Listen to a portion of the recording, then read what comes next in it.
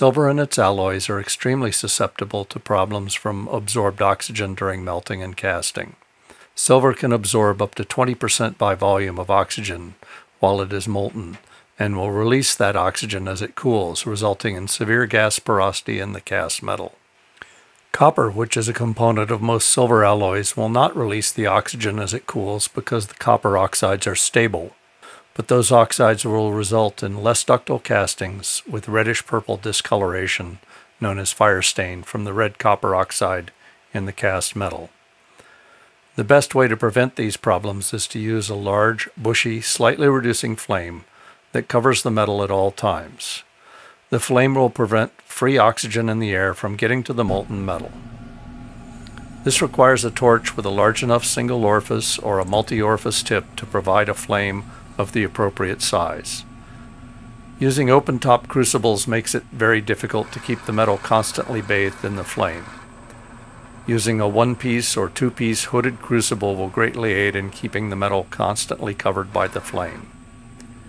It is easy to make a two-piece hooded crucible by taking a second crucible and cutting it with a diamond saw to make a matching cover for the crucible.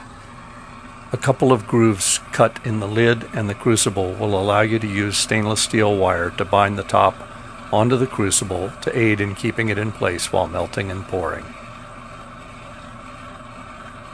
Putting metal in a cold crucible and then trying to heat it up to melting point greatly extends the amount of time that the metal is exposed to oxygen and is counterproductive. So one of the first things you want to do is preheat the crucible before adding the metal to the crucible.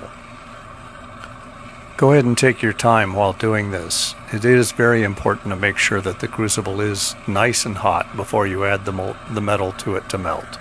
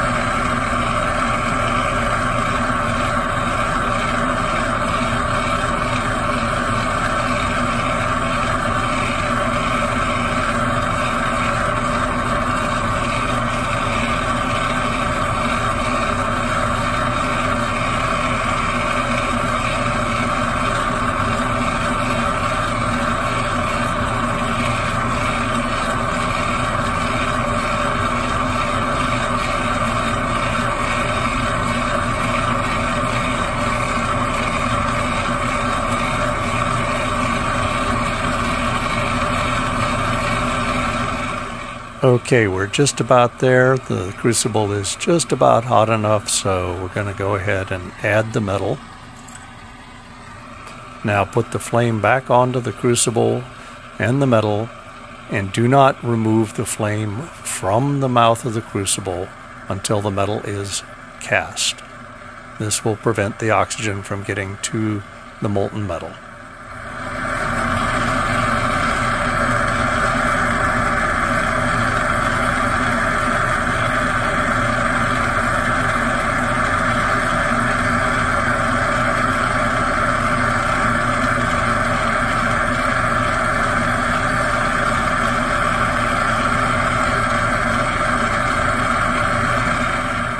As the metal reaches the molten state, you can use a graphite rod to stir the metal to ensure that all the metal is molten and to remove any dross or foreign material that might have gotten into the melt that's floating on top of the molten metal. This is a good thing to do right before you pour.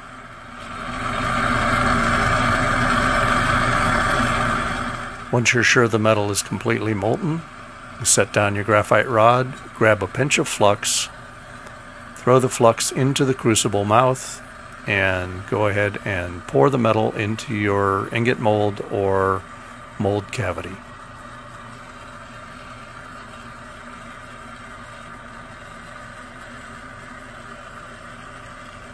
keeping the flame on the metal at all times. And that's it. It's pretty simple.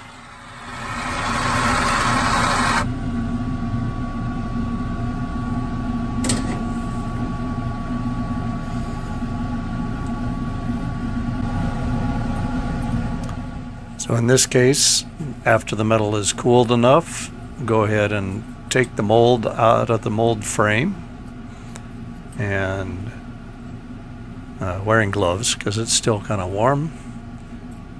Open it up, and there's a nice cast silver ring blank, ready to be cut off and turned into another piece of jewelry. And you will find that if you follow these instructions, you will get really nice clean castings. Thanks for watching. Goodbye.